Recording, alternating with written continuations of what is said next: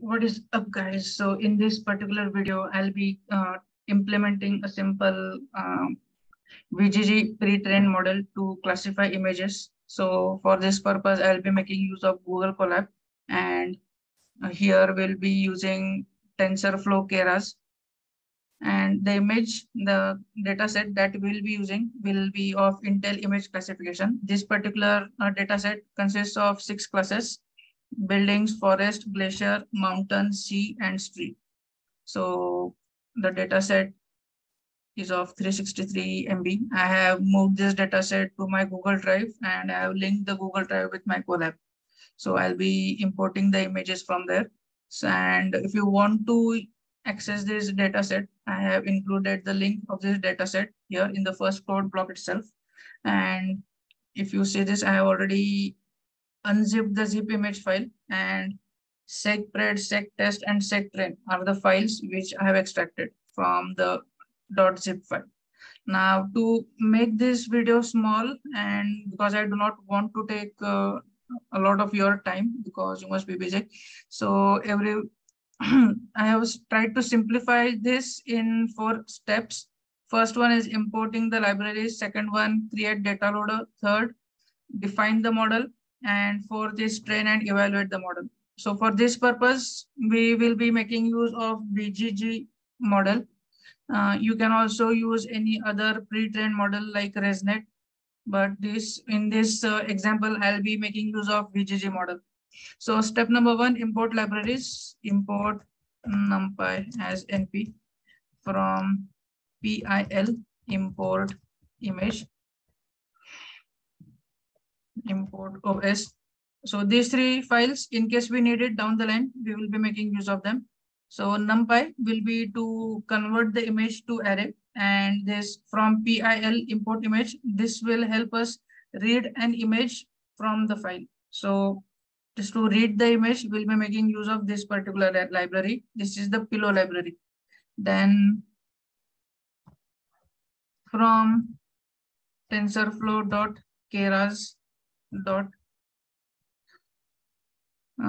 layers, import dense. Then from TensorFlow.models, import sequential. From TensorFlow.keras preprocessing.image, import image data generator, let it prompt. Yeah. Then from TensorFlow.applications.VGG16, import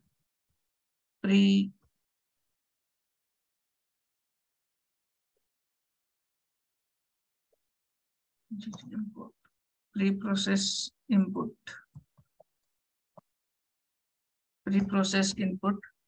Then applications, import VGG model, VGG16, making use of VGG16.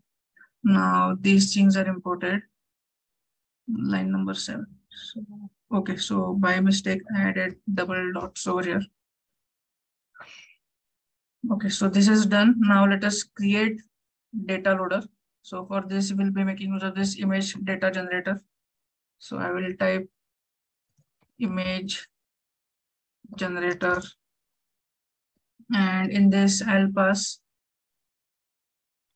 pre-processing function as pre-process input.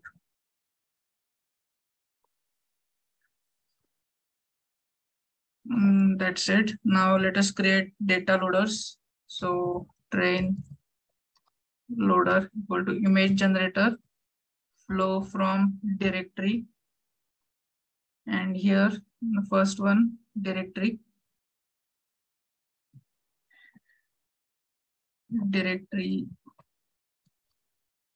will be segtrain, and in that segtrain again segtrain.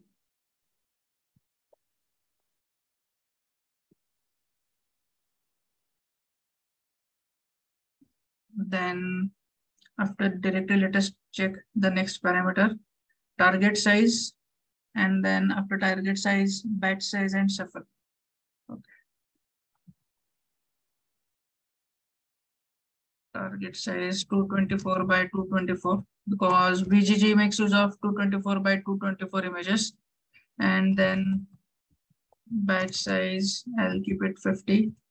Then shuffle as true. So this is done for train loader. Similarly, I'll just copy paste it for test loader. So train test, and instead of sec train, it will be sec test. Sec test, done. So this is done for train loader and test loader. So going down the line. So if you want to see the mapping of the classes, let me just show it to you. Train loader dot class indices. So this is how the mapping is done. Building 0, forest 1. So let me just create a dictionary where the key values are interchanged. So the values in this particular dictionary will be the keys. So the reason I'm doing this is when we are going to show model performance, at that time we are going to pass the prediction through this dictionary. So directly instead of prediction, we will get the class name. So IDX to class equal to dictionary val key or key val in dot items, and then I'll pass this in the dictionary. And let me just show you how it will appear. Exactly the reverse of this, that is values are converted to keys. So 0 is building, 1 is forest, and so on. Then moving on, let us define the model. So I will type model equal to sequential. So I will define sequential. Yeah, we have defined sequential. Then model dot add. Here I will add VGG16. And in that, since we are going to make use of the pre-trained weights, I will set include top as false. Because for this particular model, the top layer, that is fully connected layer, consists of 1000 neurons. However, we want our output layer to consist of only 6 neurons because we have 6 classes. So I will set include top as false, and then pooling will be average. Then model dot add the final layer, that is the fully connected layer. I will type 6, and then activation as softmax. Now the model is defined. Now I'll have to set the trainable parameters to false for VGG because we are going to make use of the pre-trained weights and biases. So model dot layers, and this 0 will refer the layer for VGG dot trainable. I'll have to set it to false. Done. So the model is defined. Now let us move on to the training and evaluation phase. So steps, I'll have to define steps for training. That will be the length of our train loader, and then steps for testing, that will be the length of our test loader. Yeah. This value, let me just comment it out. This value is exactly similar to this value. Number of images, number of train images divided by batch size.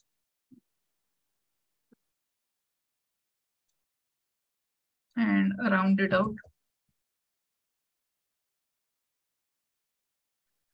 If you want to calculate it out, you can calculate it out. So for example, let me just show it to you. Steps train. I'll show you what the value is, steps train. And then number of train images, if you see over here, 14034 is the number of train images divided by 50. 50 is the batch sets. And if I round it out, it comes to 281. So there you go. Let me just remove this because this was for our own understanding. Now let me compile the model.compile, where we have to define the optimizer and loss. We are going to use ADAM optimizer because for ADAM optimizer, we do not have to define any learning rate, and it also under the hood takes care of the problem of exploding gradient and vanishing gradient. Loss equal to categorical cross entropy. Categorical cross entropy, and metrics will be accuracy, because we will be calculating the accuracy. Metrics. Just move this pane up. Accuracy. Let me remove this because we don't need that anymore. Now the model compilation is done. Then let me fit the model. Fit generator here. Generator will be train loader. Then steps per epoch.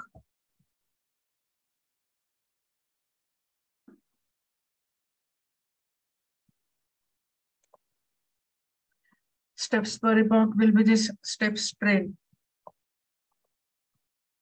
Then number of epochs will be, let us train over 5 epochs. Then validation data will be our test loader, and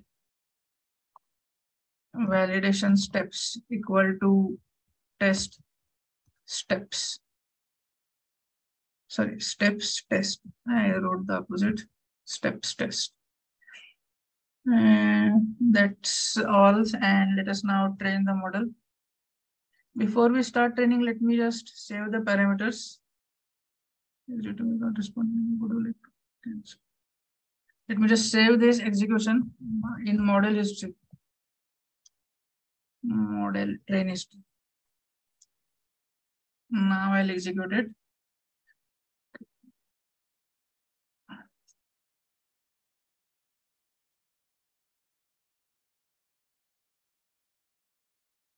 So to save time, I'll fast forward this to the moment when we are on the training of our 5th epoch. So I'll fast forward the training to once we complete our training phase. Okay, so we are back after completing 5 epochs of training. So at the end of 5 epochs, the training accuracy is 92%, and the validation accuracy is 90%. So I think it is quite good.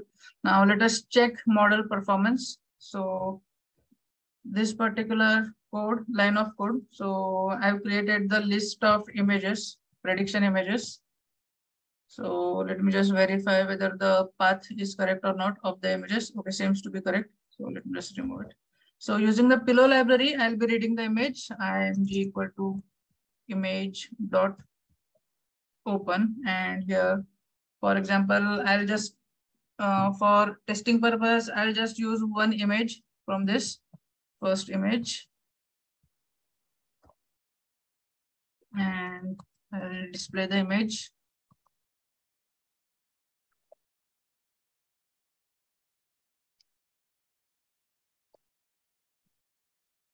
Display image.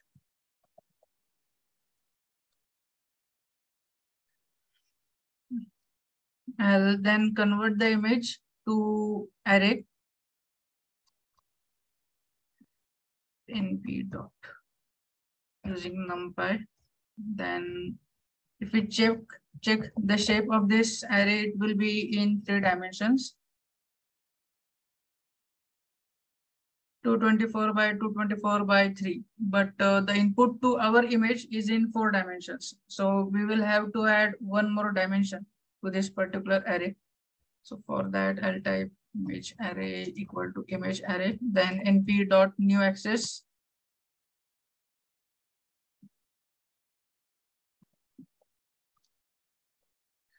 Then I will pass this new image array to our model and select the model output and save the model output in prob as the variable. So model and image array. And once we get the probabilities, I'll select that class which has the highest probability. So pred, I'll save that in prediction pred np.argmax, and here I'll pass this probability. And then I will print it out, print pred for our understanding, and then again print let me see the dictionary IDX2 class that we created over here, this one IDX2 class. So we will pass the key value and see the class name IDX2 class, and then pred. Let me execute it. So the model is predicting as 4, and the class name for label 4 is C. So it seems to be predicting correct. So let me, for our demonstration purpose, do this for 5 more images. So random images. So let me import random. So for I in range 5. So we are doing this for 5 images. Num equal to random dot rand int, and this will random integer will be from 0 to length of this prediction image list. So it will be any integer from 0 to length of this total number of files in this list, and this number I'll pass it over here. So it will randomly select that, and I'll just put in a demarker so it will be easier for us to differentiate the different images. So let us see. So first image is, it is predicting it as glacier. Second, it is predicting it as street, which seems to be correct. First one, I'm not sure whether it is a glacier or sea.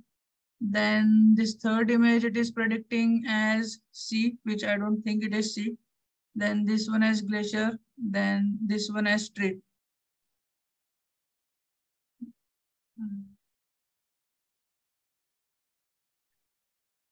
Let us do for 5 more images to check the accuracy, whether it is predicting correct or not. First one, it seems glacier. Second one, you can see mountain.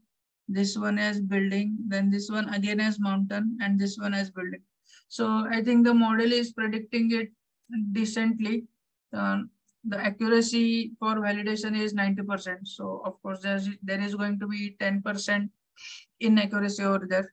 So that's it for this pre-trained model using TensorFlow Keras. So I'll be posting the link to this notebook in the description of this video. If you want to collaborate with me, you can drop mail to shaunak.python@gmail.com. And thank you for your time. See you around.